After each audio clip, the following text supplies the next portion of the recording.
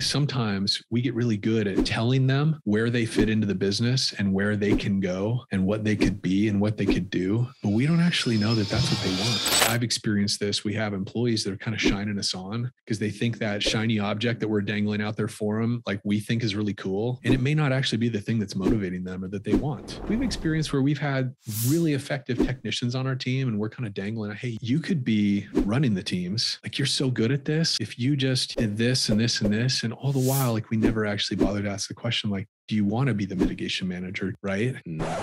Yeah. But we don't know that. And so we assume that, of course, everybody wants to move up the ladder and be the chief. But the reality is that isn't always true. It's often not true. When we're talking about really effectively communicating the vision, make sure you're communicating the right thing based on what that other person really wants. It's communication. It's two-way.